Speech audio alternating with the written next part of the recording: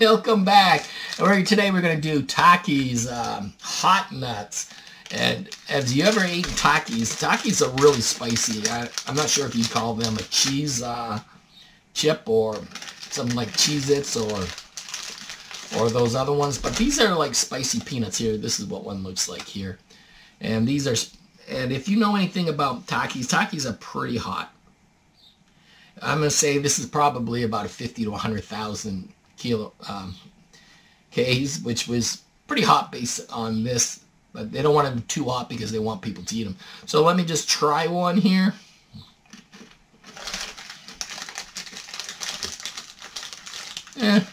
Not that really spicy. The chips they have, the nacho chips, are much more spicy. Let me try this. Maybe it's just a batter. Alright, so it's crunchy. It does have a mild kick for it.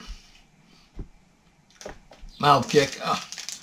But you know, I like Takis, so this is pretty good.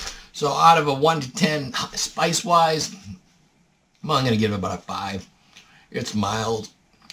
It's nothing you're going to sit there and scream about. Oh. I mean, I like it, but nah. Alright. I'm going to give it 1 thumbs up. Not 2, 1. Medium.